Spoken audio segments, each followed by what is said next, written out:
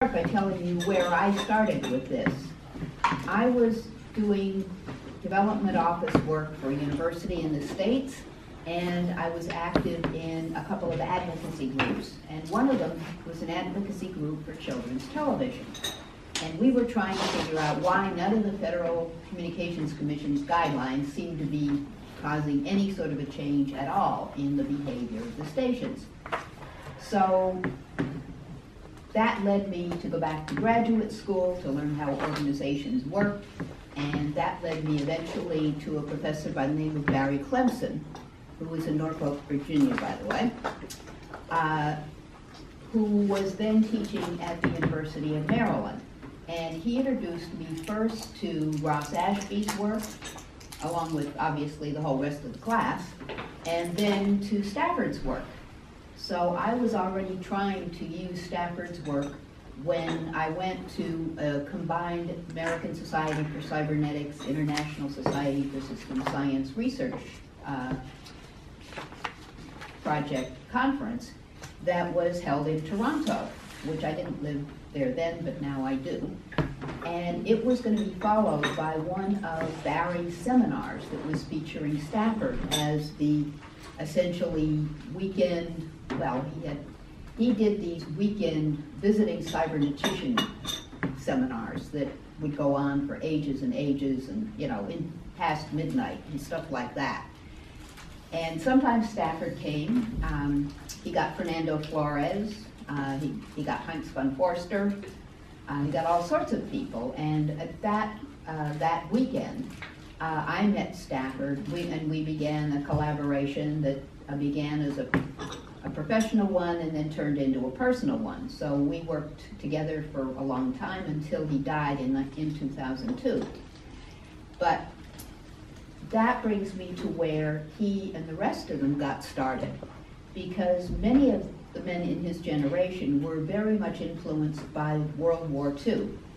Stafford himself went and enlisted at age 18, having completed exactly 1 year of university at UCL, and tried to pack as much into that as possible. He ended up in India doing what then was recognized as operational research, symbolic logic to predict where the next pashas were going to make a move. He came back and worked on human factors. When he attempted to go back to university, the dean said that he would have to start all over again and that he'd be on probation, because even though his grades were good, he had been interested in too many things that he had to settle down and just pick one thing, and they were going to let him start over because they were going to be real kind. And this was after others in the group, his faculty members, had been saying essentially, come work with me and do your doctorate. Well, that didn't go down very well. So Stafford basically saluted the guy, told him where to put it, and went to work as a trainee for the British steel industry. And that's where he started as a trainee, then a production controller, worked up to the point where he was employing 50-odd people from a multidisciplinary background at Cyborg House. Began with things like doing masked batteries for control charts and other essentially mostly analog measures for production control types of things. He began working with Warren McCullough, who was a cybernetician in the state, psychiatrist.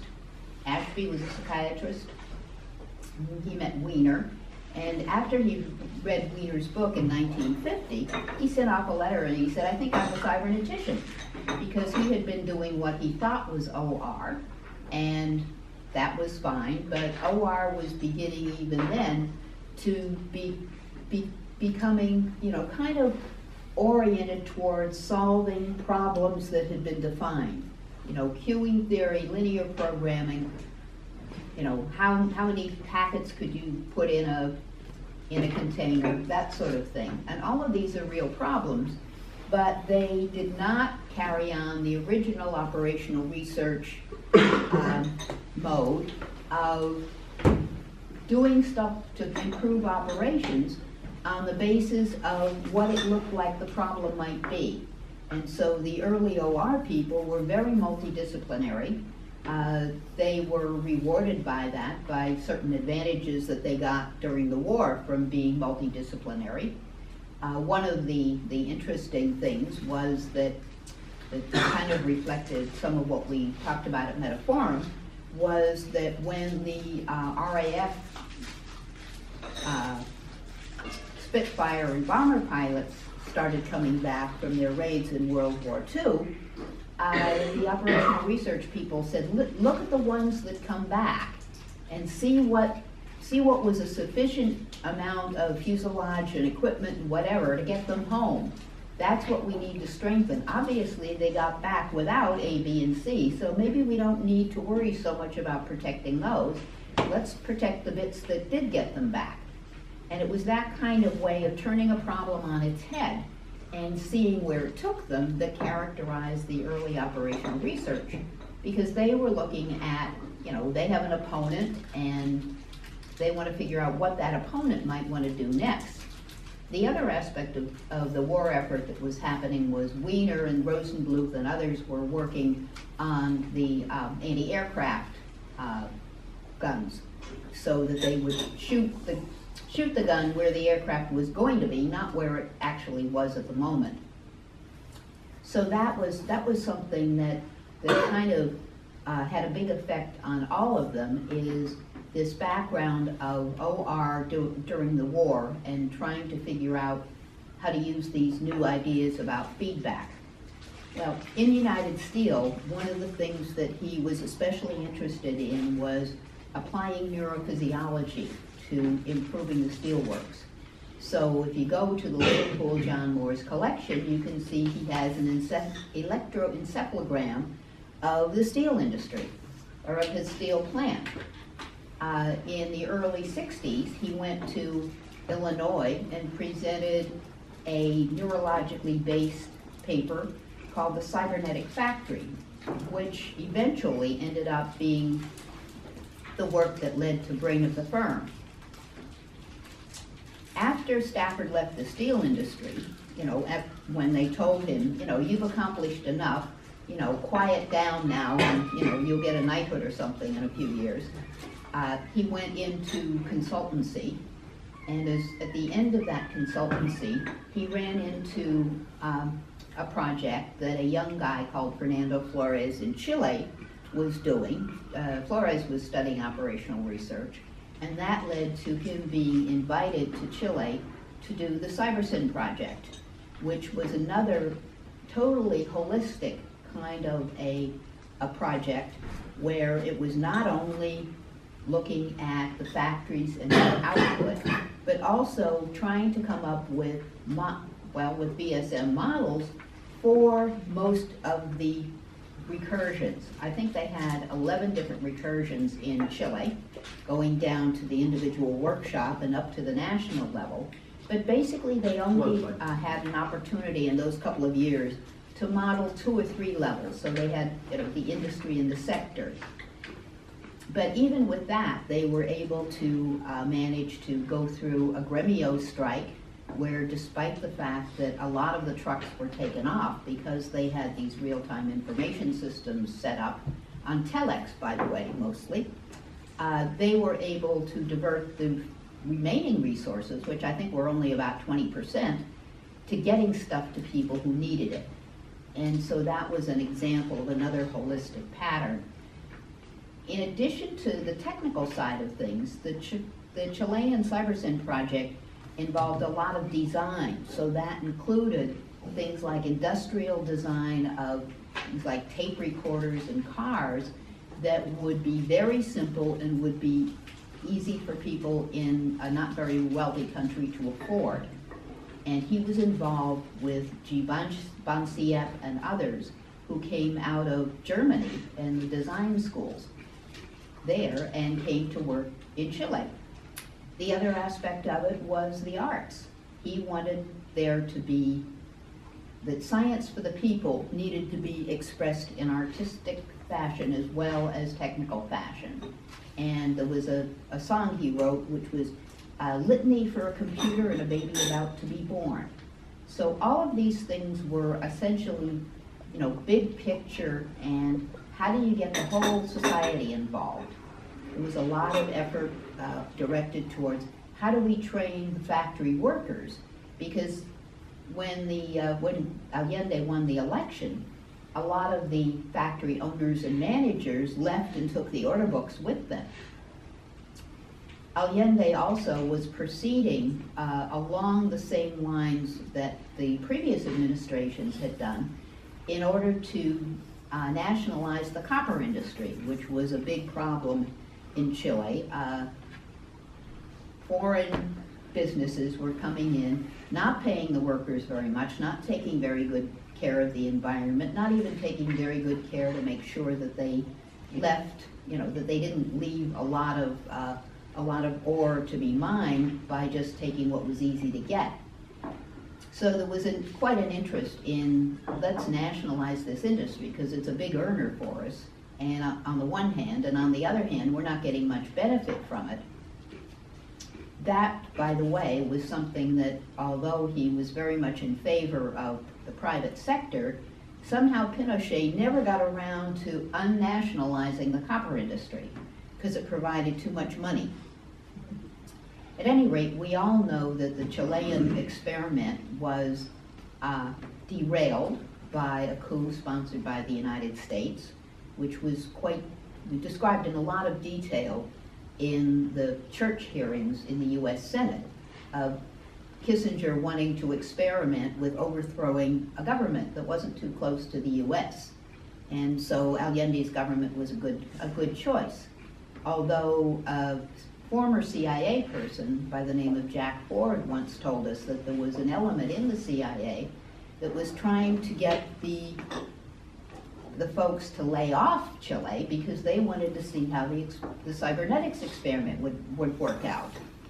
And of course they were overruled. There was interest during the Kennedy administration in cybernetics, but Lyndon Johnson did not continue that, nor did Nixon or following presidents. The closest we got, I suppose, in the United States was Jimmy Carter wanting to put solar panels on the White House roof. And he was kind of interested in some of this stuff, but he only had one term.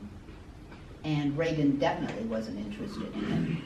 So here we are now with a lot of the events that Stafford and others predicted, big data, having algorithms that can predict a great many things with a pretty high degree of accuracy, the agent-based modeling. And we have, again, a lot of the risks that were identified as far back as Norbert Wiener and the human use of human beings as, what about privacy? What about human rights? What about civil rights?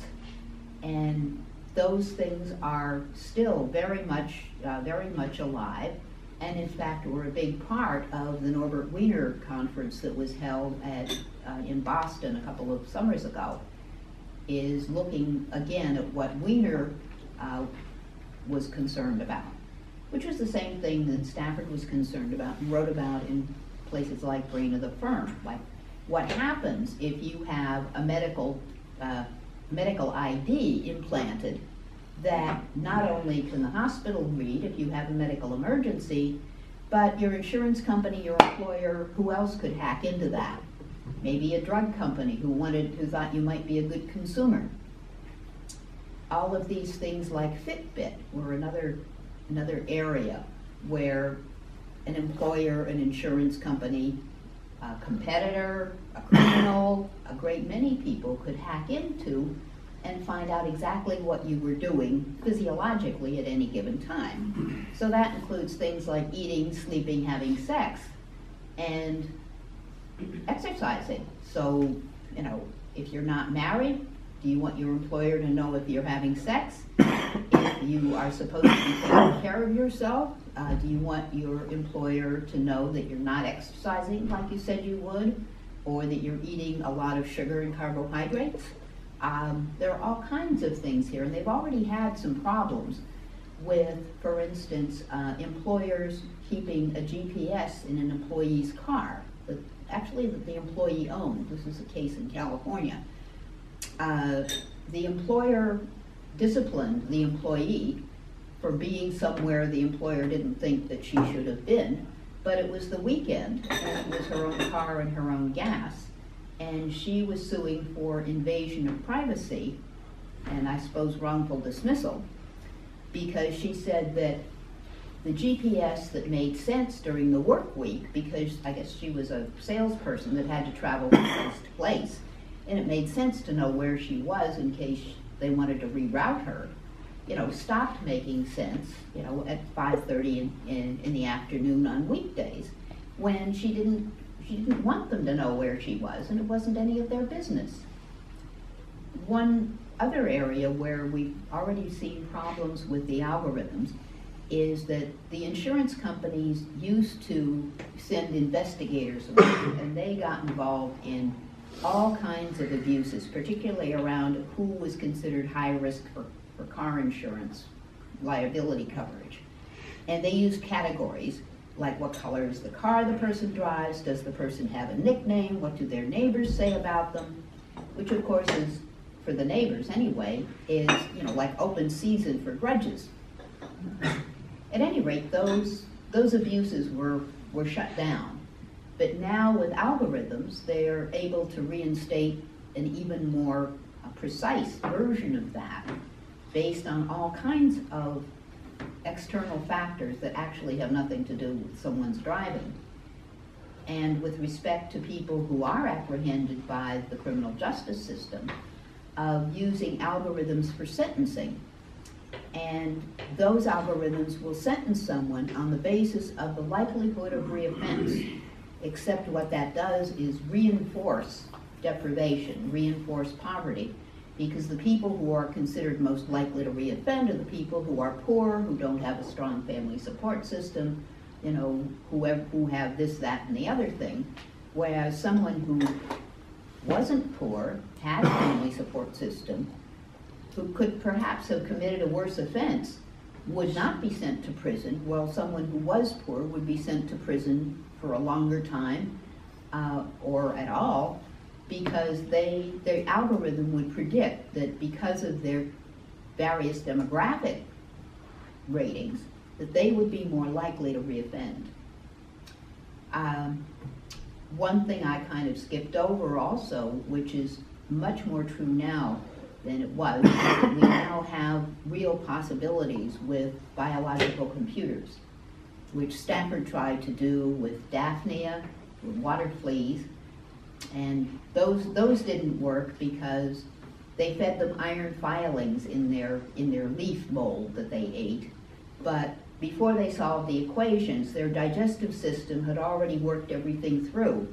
And so they'd get to a certain point, and all of a sudden, the elimination process would have taken hold, and all they would get would be a cloud of debris and no equation.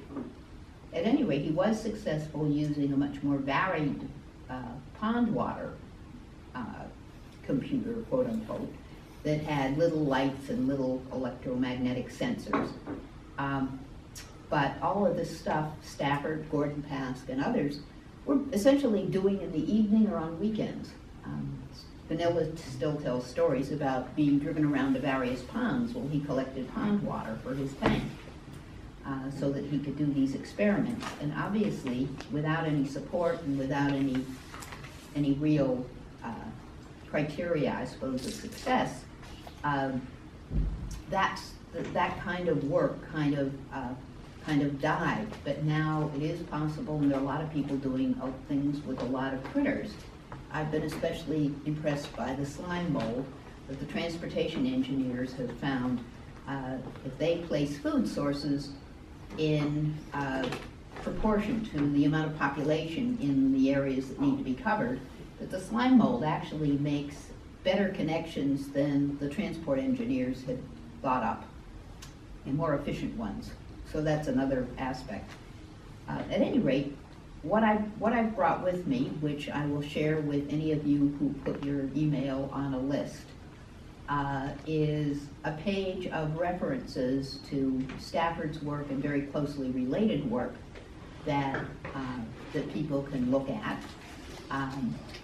It's essentially a one page of references, and that will be a way on. There's also some interesting work being done in terms of the history. Eden Medina wrote a history of the whole Chilean thing in a book called Cybernetic Revolutionaries, and Andrew Pickering has a book called The Cybernetic Brain out, where Stafford is one of 5, I guess, British cyberneticians who's profiled about what they were up to and how they were relating with one another. So I had kind of hoped this would be a little bit interactive, so this is probably a time to start questions and discussion.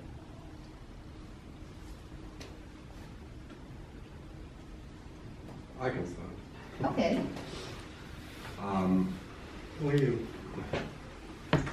My name is Dionys Demetis. I'm a lecturer at the University of Allenna. And Allenna, thanks for your sort of introductory talk.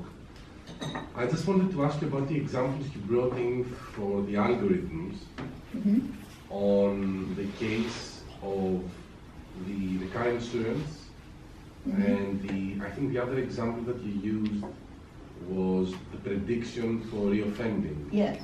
And I've read somewhere about the first one, but I haven't seen anything about the second. So I was wondering whether you have seen a real case of that, of algorithms being used to sort of judge reoffending, and whether that is being used as a criterion at some part of the sort of justice system, if you like, or the political. What I've seen have been newspaper accounts of it. And I think, well, I'm sure they were from the United States, but I think it was judges in the Northeast. Okay. I think one of the challenges with this is that whether or not these things are instantiated in real machines, silicon and metal, is that we tend to think algorithmically. So the extent to which you say, yes, okay, deprivation, weak family support system, and the like, tends to suggest reoffence. So even in those situations where the judge or the magistrate isn't using the machine in real time, he's actually thinking that way. And the perpetuation of this by the publication of it just reinforces that. So you get a situation where we believe that. So we put people from that background in prison. And of course, more of those people go to prison because they're more likely to reoffend. But, oh look, they've been to prison more often, which is then going to strengthen the weighting on the back of the algorithm. Yeah. I think one side. I think the other side is the stuff on big data. A lot of the work tends to suggest that neural networks are more powerful than big data in dealing with big data that moves. So the ability to embed a neural network into a cybernetic model, probably most obviously in Ashby's polystable system, allows you to create a model where these things can move and still address some of Stafford's stuff in designing freedom and Venus stuff in the human use of human beings in terms of allowing this stuff to come out and be more open. So I think that there's an extent to which, if we believe in this stuff, we pick up a responsibility to actually make the case for the positives without, it's easy, isn't it a horrible world? All these nasty people in big business and big government are stamping all over us. We, the cybernetics community, know better, and like Stafford did, and like Norvina did, we have something of a responsibility to stand up for it and fight the other side. Oh yeah, and I think no one suggests that having this information isn't a good idea. I think that the difference is, how do you make sure that it's balanced by attention to civil rights with the offense judgment? One of the things that is possible is, even if the judge is inclined to think that this person is poor, they'll probably reoffend, there still is an opportunity for a personal connection between the judge and the offender, where the offender might be able to convince the judge that they would make an effort to go straight. Or that the judge could order the support systems to make sure that they did. Or that the judge could put in support systems, or that some other track would be offered. And also that there's been quite a lot of work in essentially alternative sentencing. Mm-hmm. And that means that non-violent minor offenders have to pick up trash in the park or something for a certain number of hours. And that keeps them out of jail and the prison system and all of those kinds of things. So that, that is generally a good thing. Mm-hmm. But, yeah. So, Michael Grant. I do think what you said about it being a good thing about, in the UK, for example, giving people sentences in the community, it's not necessarily a good thing. What it does is it reinforces ritualistic behaviour, which further perpetuates the criminal activities. So if you're trying to actually include people into the community, to actually then make them stand apart from the community, which is essentially the ritualistic behaviour, you're actually separating them out. So it's counterproductive. I've actually worked in the criminal justice system itself. The issue for me throughout the criminal justice system is ideological. Mm-hmm. And it's ideological in terms of a, if you don't mind me saying, white, male, middle-class values. Mm-hmm. And that is inherent in the system. So in terms of ritualistic behaviour, you don't see, I don't want to do banker bashing or anything like that, you don't see many bankers out there picking up paper. You don't... Be nice if we did. Well, absolutely. I mean, if you could actually latch onto them, of course, Yeah. There's a lot of wiggle. So it is, the criminal justice system is very ideological produced. I certainly don't disagree with that, although the community sentencing doesn't have to be ritualistic and it doesn't have to be visible. It could be that someone would be told, join the army or enroll in school and show us your report card when you get back.